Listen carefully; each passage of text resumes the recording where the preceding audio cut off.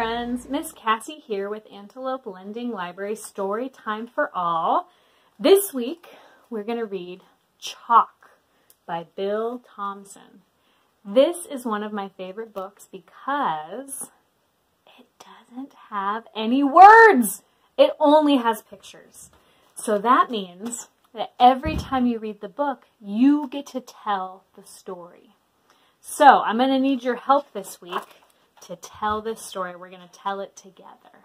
Are you ready? Here we go. Chalk.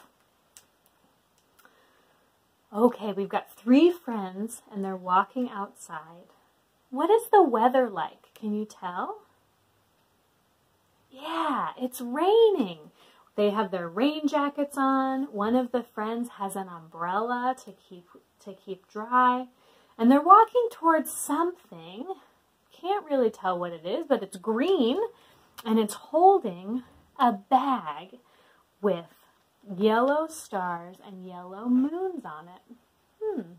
That seems kind of special. So the friends open up the bag, and what's inside? That's right, it's sidewalk chalk. Have you ever drawn with sidewalk chalk? It is so fun. You can draw anything you like. And sure enough, one of the friends, she takes out a piece of chalk. What color is her chalk? That's right, it's yellow. And she takes her yellow chalk and she draws a circle with lines coming out of it.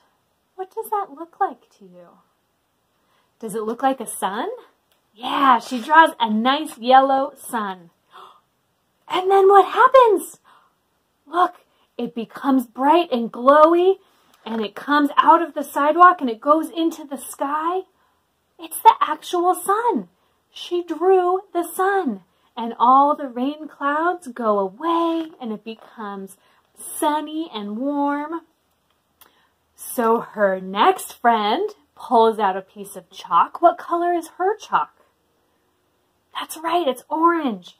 And she draws some shapes on the ground. What do those look like to you?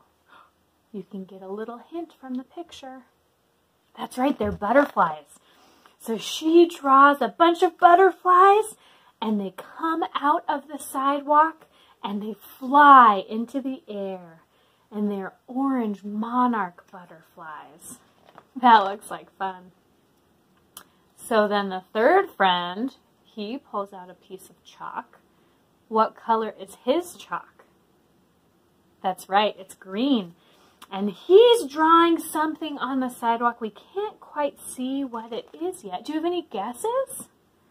It looks like maybe a snake or maybe a plant. Uh-oh. Can you tell from the shadow what he drew? That's right. He drew a dinosaur. And not just any kind of dinosaur. He drew a T-Rex. If you knew that what you were going to draw was going to come to life, would you draw a giant animal that could eat you? Not the smartest choice, but oh no, they've got a dinosaur, and the 3 friends are very afraid. So they run away. They run onto the play structure, and they're hiding in the slide, and they're trying to stay safe from the dinosaur who is trying to eat them. He's so close. But then he has an idea. He pulls out another piece of chalk. What color is that chalk? That's right, it's blue.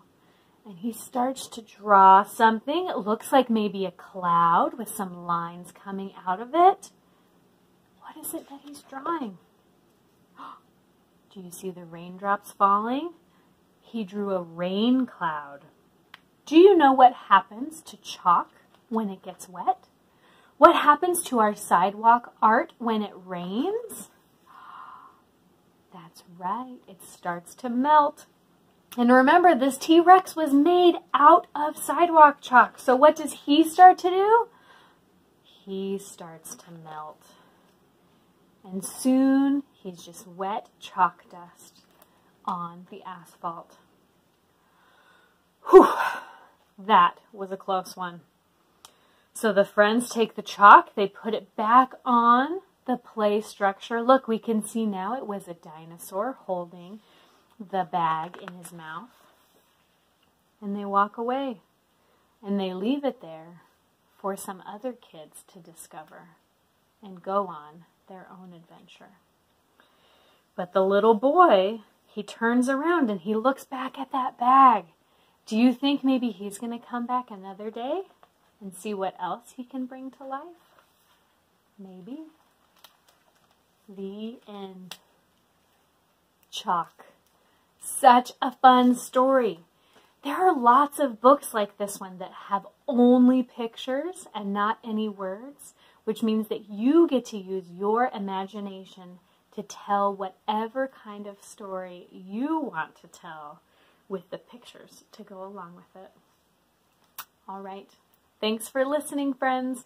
Now go out there and use your imaginations to tell some great stories. See you next time. Bye.